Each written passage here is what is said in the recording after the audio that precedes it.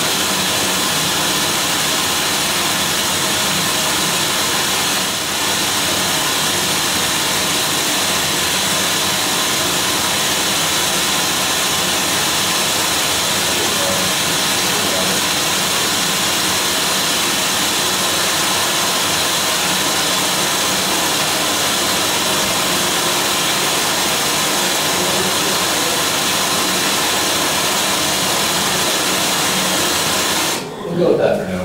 Okay, so obviously we're having, I think it's the adapter to the system that's kind of messing up the refresh right here. But anyway, so you can see this is actually the parametric EQ that's on your subgroup 2. Okay, so this is the same parametric EQ that's in your PAT channel.